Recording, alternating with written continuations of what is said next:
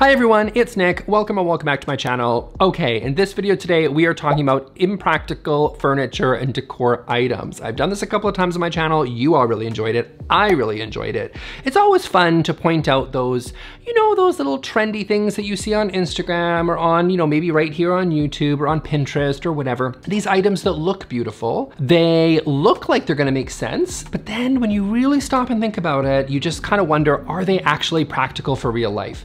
And so I'm not saying these items are bad. I'm not saying they're not gonna work for you. I'm saying let's just have a little bit of a word of caution on some of these items, because maybe they might not be as practical as you might think they would be based on, a beautifully filtered, Instagram post or whatever. So let's get to those impractical, albeit beautiful, home decor and furniture items. Okay, but you know what is always practical? Beautiful, amazing sheets and towels from today's sponsor, Brooklinen. If you aren't familiar, Brooklinen sells beautiful, luxurious bedroom and bathroom essentials, all completely online so that you can shop for all these things from the comfort of your own home. Also, they've been kind enough to give my viewers $20 off Brooklinen products on any order over $100 by using code Nick. The link is in the description. To me, things like towels and sheets are an everyday luxury that are just always worth investing in. You know you're going to use these products every day, so I think it's such a practical item that you should really consider treating yourself to. You all know that I love home decor trends. I love to get inspiration and new ideas from different trends and new things that are happening, but the products that I think are often really worth splurging on are those everyday items that you just know that you're going to use. I personally have the Super Plush Move-In Towel Bundle, which includes all the essentials that I need. It gives you 4 bath towels, 4 hand towels, 4 washcloths, and a plush bath mat, and I personally have it in the color graphite. And they're more affordable than ever with $20 off our Brooklinen products on all orders over $100 by using code Nick and by clicking on the link in the description. Now let's get back to some of those impractical items. Okay, so the first impractical home decor furniture item is going to be vessel sinks and pedestal sinks. So they are different, but we're gonna give you a little bit of a 2-for-1 here. Okay, so let's talk about those. So there is the vessel sinks are the sinks that are these beautiful bowls. They look gorgeous, sure, and they sit on your bathroom vanity and they look really great. I get it. There's some really gorgeous ones on Instagram. I've seen these beautiful ones. I've even looked at them and thought, oh, those would be gorgeous in my house. So first of all, let's talk about these vessel sinks and how annoying they are to clean, right? Especially looking at that little tiny crack that just gives me so much anxiety thinking about this stupid little spot on your countertop, right? Which is right when that vessel sink connects with your kitchen countertop. That just looks like it's gonna be so annoying to clean, and it just is gonna get all this toothpaste and grime and what, I mean, maybe not your toothpaste, maybe, I don't know, does your toothpaste ever really get outside the bowl? I don't know, but let's say you have kids or something and they get their grimy little hands under there. That is gonna be so annoying to have to clean. I would personally say that going for an undermount sink is going to be so much more practical because under that bowl is just really, really irritating to clean, really, really annoying. Also, I wouldn't recommend putting them in a primary bathroom. They are even more annoying if you're going to use them to say wash your face or do any of like the practical things that you would do in a primary bathroom. So maybe in a powder room, maybe even then I find these to be incredibly hard to clean. I wouldn't even recommend them. So I actually find these things to be quite impractical for daily use, albeit they do look quite nice on Instagram and Pinterest. I will give you that. But now let's talk about the pedestal sinks that I am seeing everywhere. These are the full column pedestal sinks that have no room for storage usually, which first of all is a problem. Although, you can find other places to store your towels and whatever, your hand towels and whatever in the bathroom. That in and of itself, it's a missed storage opportunity, but I'll give you that one. What's really annoying though, is these gorgeous photos never have any space to put your soap. So where does your hand soap go? Have we learned nothing from the pandemic? People should be washing their hands a lot more frequently than apparently they are in these photos. There is no really good spot to be able to put your soap when you have these gorgeous bowls that have no room for any other space for a vanity to actually put a soap pump, nor do they have any space on the walls because of course they wouldn't put that on the wall because that would screw up the photo. So they never have an adequate place to be able to put your soap pump to actually be able to wash your hands effectively using the bathroom, which you should be doing as discussed. Did you not live through the last 2 years? Why aren't you washing your hands as frequently as you should be? I will give a pass to these column beautiful sinks that maybe have a little bit of a ledge. I've seen that work. That can be fine. Just a little bit of a spot, just to think these things through, because so often these things look great in photographs, but they just don't really make sense for real life. In real life, you're washing your hands. In photographs, apparently you don't have to. So there's no real adequate space to be able to put, your hygiene products that you're going to need on a daily basis. minimalist. So really think through how you're practically going to be using your bathroom before you just take a look at these gorgeous photos on Pinterest and go, yep, sounds good, you know, put that in my bathroom. I would just really think twice about these things. Okay, next up on my list is going to be open shower doors. So shower doors are always an interesting one. There's some different ones that are just less practical than others. For example, ones where the gap sort of overhangs, you know what I'm talking about? Where the gaps overlap, that can be really difficult to clean in between. But the one that is really in my sights right now are these super open shower doors where there's just no glass, no curtain for like half the shower. And this actually made my list because I stayed at a B&B, a beautiful, amazing, like Japanese Zen style B&B right here in British Columbia. Loved it, it was beautiful. But then I saw the shower and I was like, where's the other half? These are becoming increasingly popular in contemporary spaces, and I think they're a mistake, or maybe not a mistake. I'm not gonna say they're a mistake, they're beautiful. But, and I get why people are doing them, because they're going for these sort of minimalist spaces and think, you know, what's more minimal than not having half a shower? But they might be impractical. And let's talk about two reasons. One is really obvious, splashing. When you're in these things, it is impossible to keep the rest of the bathroom free of water, because you know those tiny little lips that are like, I don't know, a half an inch tall? That's not enough to keep out the water. I don't know what everybody else is doing in the shower. Maybe it's just me, maybe I'm alone on this, but I just feel like that's not enough to be able to stop all the water from gushing into the rest of the bathroom.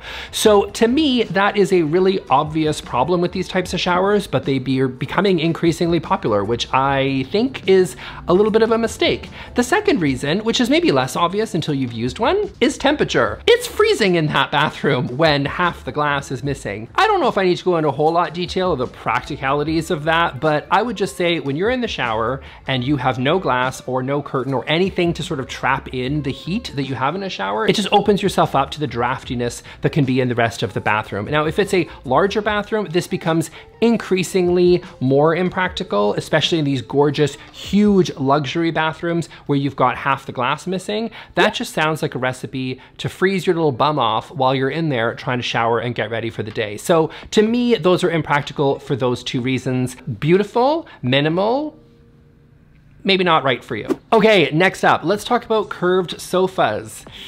Oh, this one hurts because I love a curved sofa. I admit they're beautiful. I've recommended some curved sofas on this very channel. And I'm not saying they're a bad pick. That's not what we're really talking about in this video. We're talking about just like, you know, let's do a little second guess on how practical these are in your home. So let's talk about some of the trade-offs that you make with a curved sofa. So curved sofas are beautiful and they're really great for circulation. I think as a general rule, circles are often better at circulating around when you're space planning than squares or rectangles are, right? Sometimes if you're, say, in like a larger open space, but you want to have something that is easy to circulate around, curves can be really, really great.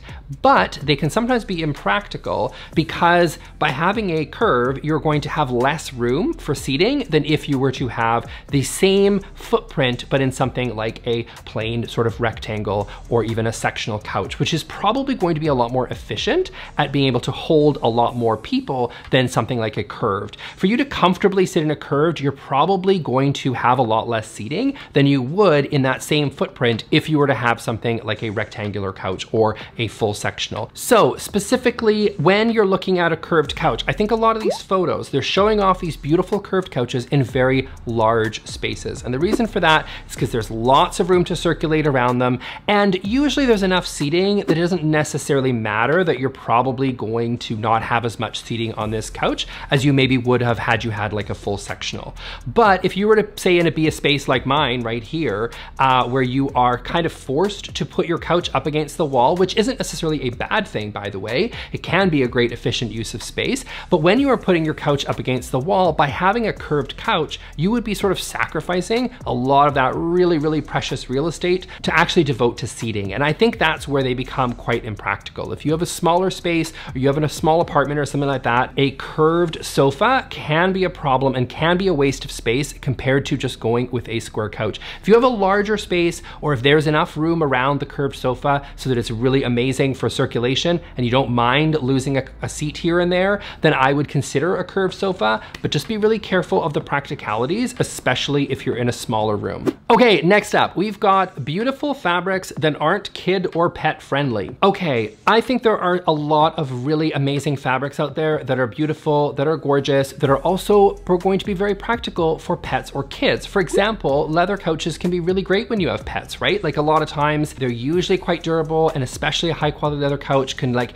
have a little bit of a patina that's going to maybe happen just with the realities of having a pet that maybe jumps on the couch, or a cat or whatever. That may make sense for you. There's also a lot of performance fabrics that would be really great for kids, that are elegant, that are gorgeous, but are going to be a little bit more resistant to spills and stains than some of the other fabrics that are out there, because there are some fabrics that just don't really make sense for kids and pets. And I just think that they're really trendy and really popular, looking at you, Boucle, but might not necessarily make sense for people that, you know, don't just have adults living in the home with no pets, right? That is just the reality for a lot of people. I'm also gonna give a shout out to someone who left a comment on a previous video of mine, Julie. She had a really amazing idea. I'm so mad I didn't think of it, which is when you are going to get your couch, consider ordering the little samples, like the little swatches that they'll send you. You know, lots of places will do it, brick and mortar places will do it, even the online places like Article and Rove Concepts, Sundays, whatever, they'll all send you swatches. Literally take the swatches and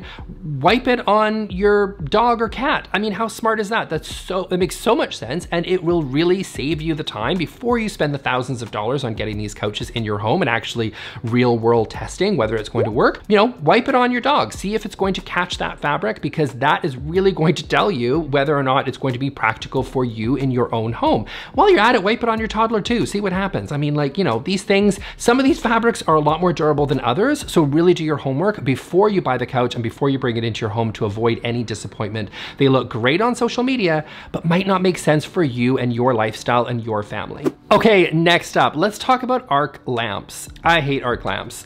Sorry, I do. I don't. They are beautiful. They are very elegant. They got these gorgeous curves, whatever. I shouldn't say I hate them. I personally don't really care for them, and here's why. I have never walked into a room, seen an arc lamp, and not hit my head on it. Every single time I forget that they're there, and usually people have them gracefully sitting over top of their sectional or their couch, usually where I'm sitting, and I always hit my head. I don't know, I'm 6'1", so maybe that's like a factor. Maybe if you're a little bit shorter, maybe you've never bumped into this, literally bumped into this. But for me, every single time I see those stupid things, I always hit my head. I think they can be beautiful. I think you just really need to be careful of where that shade is actually being placed. Sometimes they are being used as task lights, where it's sort of they gracefully go over top of your couch for you to be able to use for, you know, while you're sitting on the couch reading a book, what have you. And you know me, I love some task lighting. I just sometimes feel like this particular style lamp is a bit of a hazard, because I do think that you're going to forget that it's there and you're going to hit your head. At some point, someone's going to hit their head, and it always just drives me nuts. I will also say that over top of a dining table, I get the look, I understand what people are trying to do. Might make sense if you're a renter and you can't do anything about, let's say, doing a pendant over top of the table. But if you have the option, 99% of the time, I will say that a pendant over top of your dining room table is always, pretty much always going to be more practical, more functional than doing an arc lamp over top of a dining room table. And that's really for the main reason that an arc lamp is going to sort of cut off the flow and the function around the dining room table. I also just think, you know, it opens itself up so much more to people hitting their head than you would with a pendant, which is just a perfect solution to that problem, because it's right there in the center of the table, up and out of the way. No one can hurt themselves. Everybody's got the lighting that they need. Everybody's happy. It's usually a better choice to go with a pendant than go with something like these arc lights, which usually just get in the way and are a little bit of a hazard in my opinion. They are beautiful. They are classic. Yes, it's a timeless, amazing, gorgeous design. Just not necessarily all that practical, in my experience. Okay, that's it for me for today, you guys. I hope you really enjoyed this video. I'm going to link here to the playlist of Impractical furniture and decor items, because I've turned it into a playlist because you guys seem to really like this series and I have a lot of fun with it. So go ahead and take a look at those other 2 videos where I talked about more impractical but beautiful things that exist on the internet, and I will see you all in the next video. Thanks, bye.